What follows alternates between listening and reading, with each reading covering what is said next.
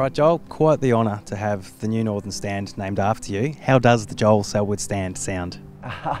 Well, I was blown away, to be honest, when it got mentioned to me that it was going to land that way. A huge honour.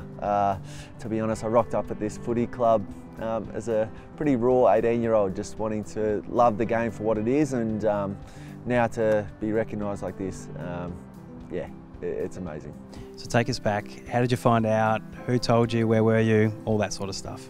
Yeah, well, it was early on in the year where Steve Hocking and I had a meeting, and he had mentioned to me there and shocked me by telling me that the Trust had put my name forward to the state government, that they think that my name should go on top of the stand, and yeah, it was a pretty special moment between the two of us. But yeah, obviously a lot had to play out between then and now, but yeah, I feel very special.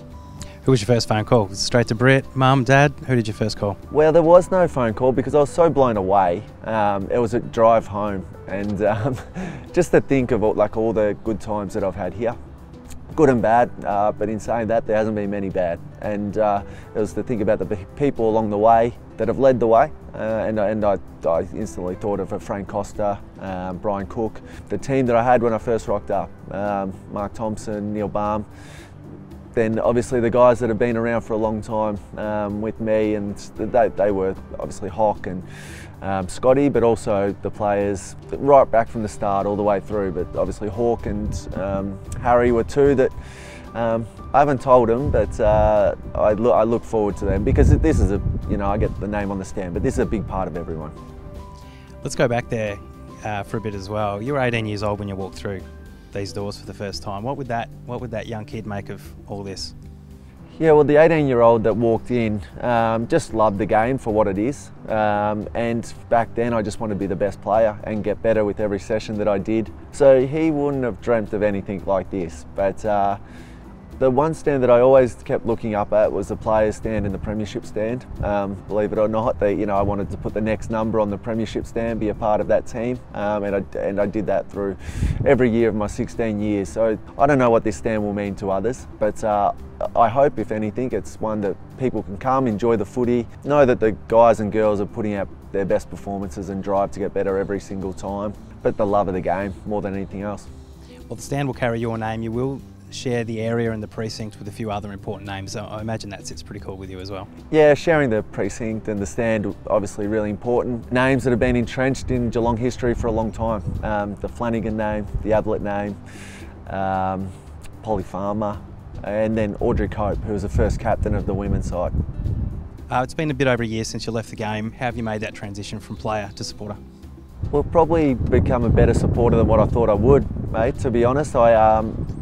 I come here and whether it be a men's game or a women's game, love it for what it is. I find it really difficult to believe that I did it for 16 years, the way that I see them both men's and women's sides running up and down the ground and doing the hits that they do. But I love coming to watch, supporting. I think that we've got the girls in the finals at the moment.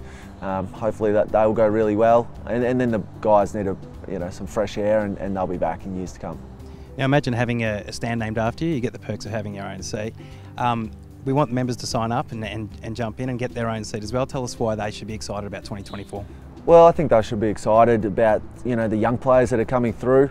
We've seen a good handful of them, and then we've seen some new guys that we've traded in over the last couple of years that will be more familiar with the game plan and the players around them more so than anything else. So really exciting to see what brand the Cats can. I think at the best they can take it up to anyone, and there's no better reason to sign up than watching footy here. A full stadium, blue and white, nice and loud. I definitely look forward to it. And final one, so I expect that we'll see yourself, Britt and Joey, on this side of the fence a bit more this year.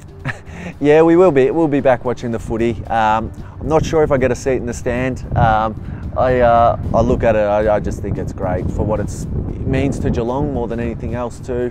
This footy club is the energy for the town in many, many ways, and we're represented really well, and I know that the side out there will do a great job for us. So Joel, on behalf of all of us, members, staff, players, congratulations and thanks for your time. No, thank you very much, appreciate that.